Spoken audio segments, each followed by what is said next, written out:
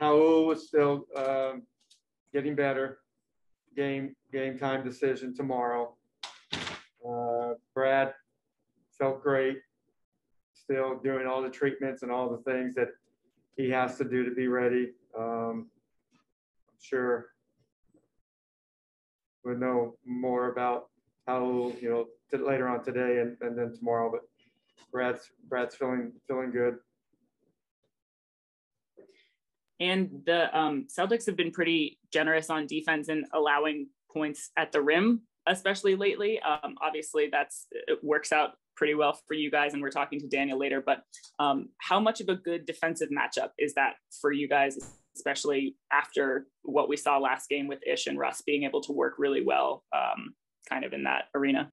Yeah, I mean, that's how we have to play. We have to be able to attack the rim. We got guys that can get to the paint, and we got some shooters that can space out the floor. But our penetrating guards are dynamic, and we want them to get to the bucket and create opportunities to get to the free throw line or get some early fouls so we can get into the bonus, because we need to get to the free throws. We need free throw attempts. But Ish, Russell, Brad, those guys can, Raul can get to the paint, but we need that. I mean, I know this team that has a couple of really good shot blockers that we have to be aware of, but we are definitely we're at our best when we're attacking the paint and not settling for jump shots. Leonardo. Hi, Coach. It's Leonardo Torres from Peru. Hope you're well. Coach, what does this playing mean to you as a coach? I think it's great for all of us. It's great for the league, great for the basketball world. It creates a lot of excitement, and it gives a lot of teams reasons to compete, to get involved in the playing game. And look what it's created. Look at all the excitement it's creating now. Some of these early playing matchups are pretty. There's a lot of intrigue. So we're playing against a really good team, but I'm excited that we fought our way back to be in this position, and give our credit where it's due with our players, never giving up or giving in, and just fighting together for, hopefully we can keep playing well and keep moving forward. And just a quick one, in terms of overall, what are your thoughts on Russell Westbrook's season? Remarkable, but it's nothing that I've never seen before, and it's not something I'm surprised at. It's just he's as unique as any player in this game's history. And the thing that there's many things I love about him, but his leadership has been just on point.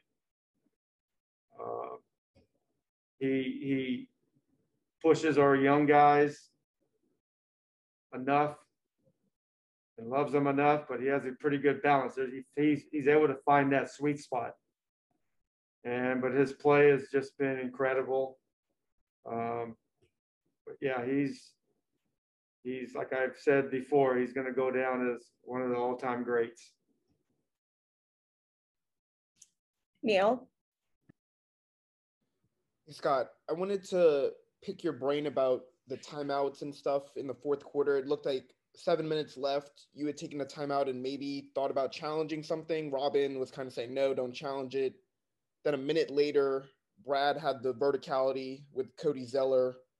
If you had that third timeout that you had taken earlier, would you have maybe considered challenging that one? Yeah, I mean, there's always plays throughout the game you would consider challenging, but you got to also, the 50-50 ones are tough to challenge, because there's a lot of contact on a lot of plays throughout the game, and you can argue that everyone's a foul. The referees do a good job of understanding incidental contact or knock your balance off contact type of foul. So those are always tough decisions. Everybody has them. I've watched many games, and if you call it early and then you don't have it late, And if you have it late and then you only have one timeout, then you're risking a last second play that you might have to throw it from baseline to baseline. So I trust our guys. I was going to my in-game vision of that play was, okay, did LaMelo gather on his and one? I thought he did not. So I stalled as much as I can, like everybody does, and I listened to our players and coaching staff, and I didn't challenge it. Chase. Hey, Scott, you played the Celtics 3 times this year, but the last time was in February. And that game kind of came down to Jason Tatum getting to the rim. But since you've added Daniel Gafford, they haven't played you with Daniel Gafford. What type of difference do you think he can make in this matchup between these teams?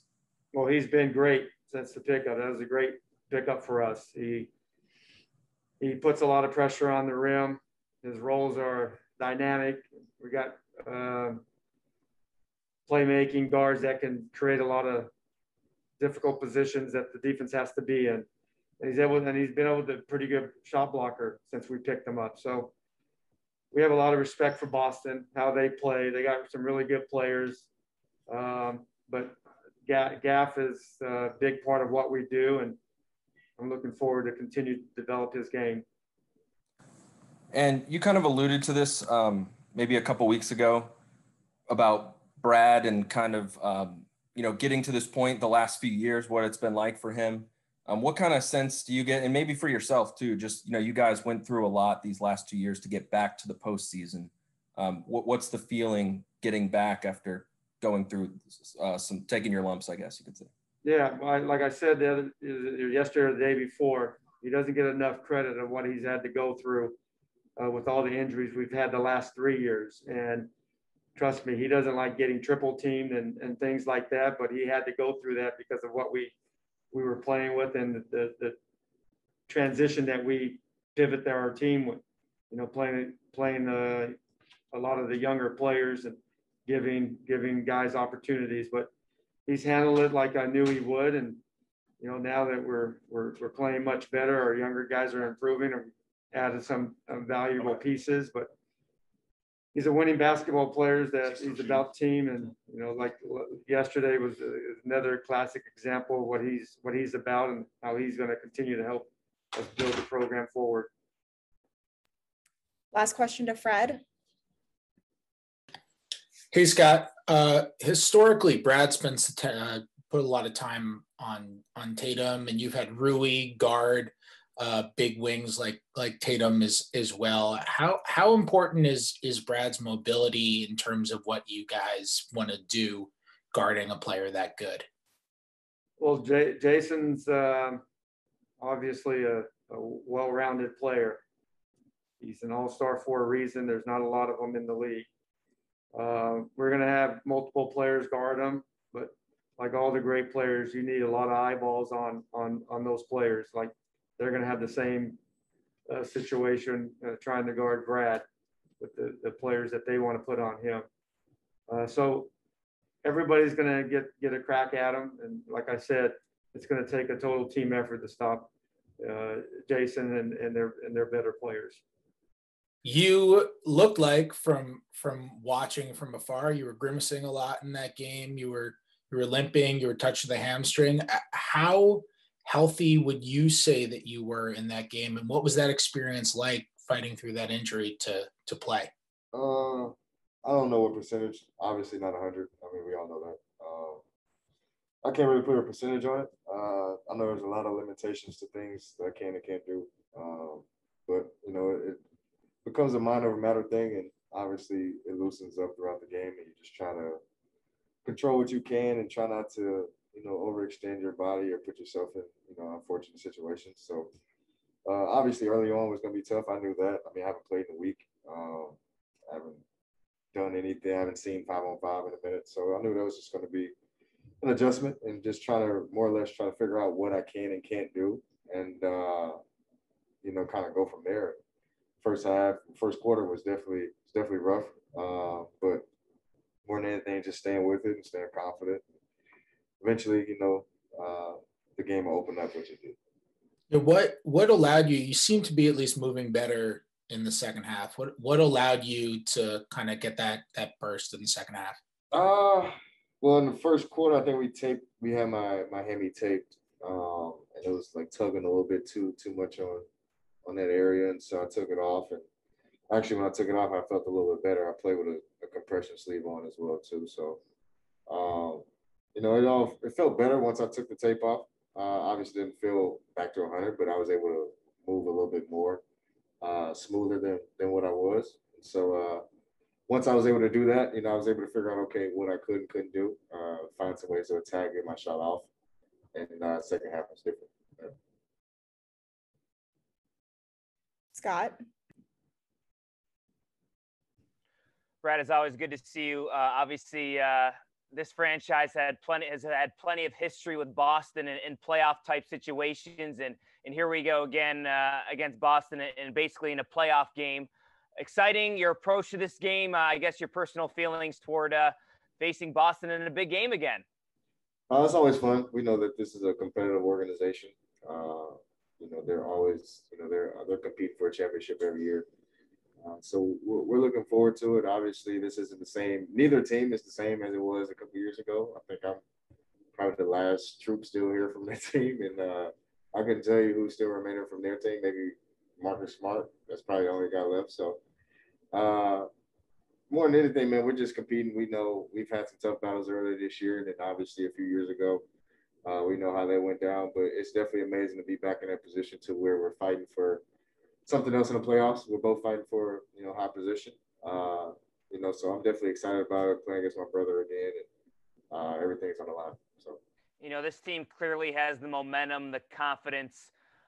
You guys got to be feeling good right now. I hate making comparisons to past years and whatnot, but overall body of work, you guys got to be feeling awfully confident in the momentum, as I mentioned, going into however long you can make this run for. Most definitely. It's crazy. We can't really point to what started it or, how we ended up, going on this nice little run, but it clicked at the right time. Obviously we're healthy, which is something I always say. As long as we have all of our guys, we know what we're capable of doing. It's just a matter of us staying that way, staying healthy, and just being available for our team. And man, I don't really know. Like, we're really just meshing well. We're playing well. Everything is clicking.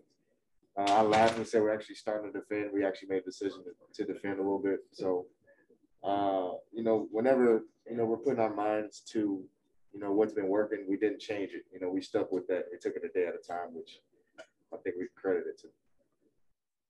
Thanks, Brad. Yeah. Chase. Hey, Brad.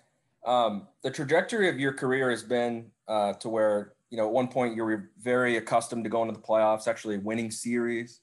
And then, of course, it was a couple years where you had to take your lumps. And, now you're back. I'm just wondering, how rewarding is it to be back in the postseason? And I guess, how fun has it been to these last few weeks to be winning for the first time in years, essentially? It's been amazing, and it's all I've been caring about. I've been focusing on. Like you said, I haven't been in the playoffs in like 2-3 years, and so that's unlike us. We're usually there. We're usually fighting, competing, and in the mix. So, like you said, I definitely took some bumps and some lumps on the way, and it definitely helped mature my game and prepare me for this situation. But I'm definitely excited we're back to where we belong. We're a playoff type team, and so I'm happy we gave ourselves an opportunity. To finish out the year the way we did. We finished at 8, which the year was regular, we'd still be in the playoffs. So that's amazing to hear. And you mentioned it, your brother, Jason Tatum, up against him in a very important game. What's that going to be like? What are these next, I guess 30-something hours going to be like between you guys? I mean, it's the same as it always is. Like, we're very competitive. That's my brother. At the end of the day, we love each other to death off the floor. When we step in between the lines, he plays for Boston, I play for Washington. We're still brothers, but we compete. We both want to win. We're both playing at high levels right now, and it's always fun. I'm always his biggest fan, and just watching him grow in the league, and just to see his strides and to see where he's going. But I'm definitely, definitely excited about my team and where we are and the possibilities and chances we have in beating them and moving forward. Matt Paris. Hey, Brad. In like a one-game scenario, just what does having like you and Russ do for raising the ceiling of anything could go this time of year, but having the caliber of players that you and Russ are? I mean, it breeds confidence. It just trickles down to everybody. It gives everybody a sense of, I guess, security in a way and positivity. Like I was asking myself the whole last 48 hours of whether or not I was going to play yesterday. It's tough because at the end of the day, it's not all about me. It's about my teammates, helping them out, giving them, a sense of confidence and belief that, this is what I want to do. This is where I want to be, and I'm going to help in any way I can. And it took a while for me to realize, how important that part of the game is, being available for your team, being there, encouragement, and all of that, great body language. Like all of that plays a factor into being a good leader. And so I've definitely learned that along the way through this year. And yesterday was a testament to that, just being available for my team, regardless if I was 100% or not, just understanding how impactful you still could be. And did everything come out okay with the hamstring? Will you be good to go for 2 Yeah, there was no setback, which is good. I didn't injure it any worse than what it was, so that's positive. Obviously, it still probably won't be 100%. It's just a matter of managing it and playing as best I can. Ava. Brad, I kind of wanted to ask you to elaborate a little bit on what you were just talking about, just in the whole picture of leadership thing. I think you talked about this when you were on the jump in regards to Russ. And I'm just wondering what you've learned from him this year as it relates to being like a franchise guy and being that type of face of a team, if you've learned anything at all from him. The biggest thing is his mental approach to the game and to his teammates. He always wants to win, and it may come off as nasty and ugly sometimes, but that's him. He wants to win. Everything isn't going to be perfect. Everything isn't going to be beautiful. But he doesn't demand something out of anybody else that he doesn't do out of demand out of himself, or expect out of himself. And I respect that. Each and every night he comes out with the mentality that he's the best player on the floor, that he's going to be the best playmaker on the floor, and he goes out and does that. And for him to do that night in and night out on a consistent basis, it propelled me. It propelled my game because I've seen times where he's hurt. I know he probably shouldn't even be playing, but he's out here. He's competing. He's going hard, and he's still getting triple doubles. He's still leading. He's still talking to his teammates. So it's very motivational in a lot of ways. To see a man be able to just channel that type of energy night in and night out. And it's just all about mental toughness. His mental confidence in where he is in his game and in his life is, nobody can hinder it. Nobody can touch it, and I think that's something I'm trying to grasp to my own. And then the win you guys had against Boston on Valentine's Day was kind of one of the high points for you guys. It started off like that first really big stretch. Do you go back to that game and say, okay, here's what we can replicate from that situation, or not at all, because your roster was pretty different at that point?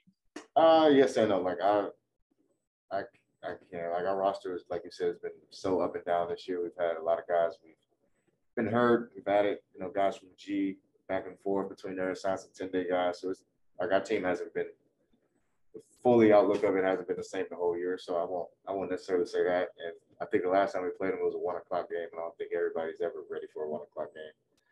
So, we know there'll be a different team tomorrow. We're a different team, definitely, especially after the trade deadline. So I'm definitely excited and curious to see how everything goes tomorrow. Thanks, Brad. Yeah. Last question to Neil. Hey, Brad, you are correct. You and Marcus Smart are the only remaining members from 2016-17. It's me versus Marcus tomorrow. Yeah. For your hamstring, can you kind of take us through how you come to the process of, okay, yes, I am going to play for the Hornets game versus, you obviously didn't play for the Hawks and Cavs, and obviously, I'm sure you're progressing And does the training staff ever tell you something like, well, you can play, and most likely, you won't re-aggravate it, you won't make it worse? Because I think that's always a concern with hamstrings. Yeah. So I definitely get my feedback from our team docs, our trainers and everything first. The biggest thing for them is they say, I know my body better than anybody, and I'll tell them the same thing. So it ultimately comes down to me making the decision. It's never easy. It's never easy, honestly, because for me, I didn't want my first game back to be the playing game, which is, knock on wood, if we lost yesterday, all the marbles are on Tuesday, so I didn't necessarily want that. I at least want to give myself a chance to see how I felt, even if that meant, I might have set myself back, even if that meant not being able to play on Tuesday, so I understood how important this game was, just in terms of a positioning standpoint, giving ourselves a chance to play one game versus two potentially, and just all of that stuff factored into it, which is why I said it ultimately became about my teammates and helping them and less about me. 100%, it's always, as a player, you want to be selfish and take care of your body and look out for yourself. And I do that, but, I'm also hard-headed in a lot of ways too. And, I love the play and I love being out there with my teammates. And yesterday, I kind of made a hard-headed decision and played probably when I shouldn't have, but, we made the best of it. And honestly, it's going to be something that, you're going to have to deal with, whether it's today or whether it's Tuesday. So I just was like, okay, I'll just deal with it today and see how it goes. So it's pretty much how it came down to it. I mean, the medical staff they weren't 100% with it. Some guys were, some weren't, but, I think that's what I respect and love about our group. I get that, I get a good mix of both. I get devil's advocate, on either side. So, I definitely credit our staff, for the diligent work that they did and for the information that they shared with me, and giving me some confidence to be able to go on the floor, for sure. And Scott said that you were feeling good, feeling great. How would you say, is it just regular soreness that you would expect? Is it feeling as good day after as you could hope it was? I feel good. I would say I'm not as sore as I thought I would be. I'm not as beat up as I thought. Like, I feel pretty good. Still a little bit sore, but obviously treatment will be my friend in the next 24 hours. So. Daniel, just wanted to get your kind of thoughts in general on the matchup. What do you feel like you guys need to do, especially on defense against this team?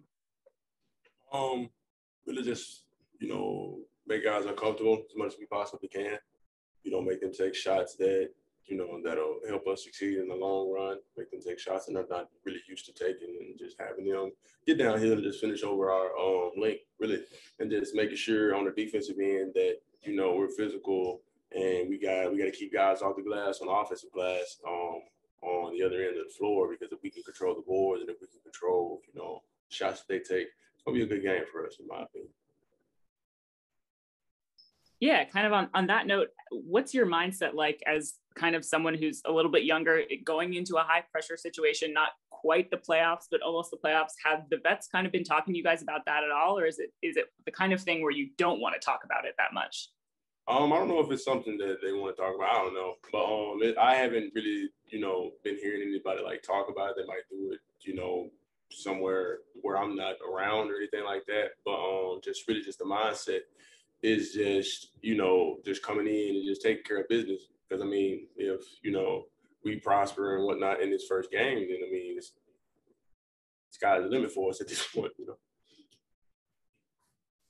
DA? Hey, Gaff, just wondering, coming from a rebuild situation to this, where this team, really since you've been here, has sort of taken off, just what it feels like when you're playing for something that's down the road as opposed to playing for a playoff spot right now, what the different mindsets are. I mean, really, like I said, just the mindset is just, it's really just taking one game at a time. I mean, if we focus on anything that's beyond this point, I'm pretty sure it's going to cloud our thinking. Can be focused on, who we got next and who we got in the long run. We just have to be focused on this next game that we have in hand. Just taking one game at a time, and we should be okay. And what have Brad and Russ done in terms of helping you kind of make the adjustment to come in here and, just kind of showing you what this team has been about and what this team wants to be about? Really just treat me like I got drafted here. That's the main thing, just kind of like building that chemistry with those guys and kind of, I would say, somewhat building like a brotherhood with those two and just everybody else on the team. It's just like one big happy family. Like I'm always say that it's kind of like one big happy family for me, just being in this situation. And when I got traded here, I've felt welcomed here ever since I got here. And from that point on, I've just been working to just be more and more accumulated to the team and like the staff and everything. Because I like it here, and it's gonna be a good run for us for sure. Thank you, Scott. Hey, Gaff. You guys have basically played a playoff game every game for quite a while now. So I'm wondering, what kind of toll has that taken mentally, physically on the team? How much do you have left in the tank? Because for a good month, every game has been so important. Mentally, I really can't speak for anybody, but just like I had said with the game that's coming up, we just had to take it one game at a time. We wanted to be in this position, so we worked our butts off to get in this position, and that's one thing that we all came together and we locked in, and we made sure we did. From the guys that were starting, from the guys that were coming off the bench, came in and did what we had to do, whether it was a rough night and it was an ugly win, or if it was a good night, if it was a pretty win. We just came out and we took care of business. And what's it say about the character and kind of the makeup of this team to treat every game like a playoff game? And obviously, you guys are getting rewarded now. Really just shows that if we lock in and just really just put our minds to it, it can take us a long way. So really just being able to just come together as a team, just lock in and like making the goal of what we want and attacking that goal. It can really just take us as far as we want to go. Thank you. Chase. Hey, Daniel. Bradley Beal's kind of waited a while to get back to this point in the postseason. And when you arrived on this team, it wasn't necessarily a high point, and then you guys have gone on this run. How have you seen his mood change in the last few weeks, or have you seen it change? What have your impressions been of Bradley Beal and just how he's enjoyed this? I can just tell he's enjoying it because, everybody wants to play in the postseason, I think after we had lost that second game, this is about Russ, we had lost the second game in Atlanta, and he was just talking about how, I didn't make plans to go on a vacation or anything after the season because he wanted to play in the postseason. And Brad was agreeing because of just the simple fact that he wanted to do the same thing. I'm just thinking in my mind, kind of that sometimes is, the mentality of some people because, they're in this position, they're losing games, they're in a position they might not be in the play-in or maybe even in the playoffs. And just seeing that those guys have that mentality really just stood out to me because of how much they really love the game and how much they really want to play for more throughout their careers or things like that. So it really just stood out to me, kind of helped me build my mentality to where, where I wanted to play more and more, just in the postseason and stuff. Because I've been in a position to where, I'm just here. It's another game. Gonna go home, play my game, be around my dogs and everything that's in my house, certain things like that. But now, I'm further in the position now since I'm around two, vet guys that they want to play in the postseason and stuff. And it's really just showing me how much guys really want to, play after the season. And just seeing how Brad, he comes in every day, especially with the hamstring things he's dealing with. Just seeing the things that he does to really just work to get back to it, and just seeing how much frustration it was when he had actually hurt his hamstring. It was just a real big thing for me because of how much he wants it. Last question to Neil. Daniel, obviously you guys have had practices, very few and in between, with guys limited and things like that. What were you guys able to accomplish today? Was it mostly film stuff? Were you guys able to go through anything on the court and things like that? It was mostly film and just optional shooting, if I'm not mistaken. We just sat down, watched film together, went through the personnel and stuff for Boston, and if guys wanted to get shots up, we did. And I always come in and get shots up. If not, I just get free throws up. But that was just my main. But that's what today was. And obviously, still, you've only been here for 2 months now. Where would you say is your chemistry, fit, and everything like that? Is it still increasing day by day, or would you say that you're fully into it now? It's increasing day by day. I wouldn't say I'm fully into it just yet. I'm for sure it's a lot of things that still learning, certain things like that, especially with some of the guys on the team and whatnot. But it's increasing day by day. You know, I love the squad, you know, and you know, I've loved it ever since I got here. And like day by day, you know, I've always learned new things or I've always seen new things. And you know, the friendships and relationships between all the guys on the team, it gets better and better day in and day out. So the chemistry is getting like, you know, it's almost at 100%, but it's not quite there yet.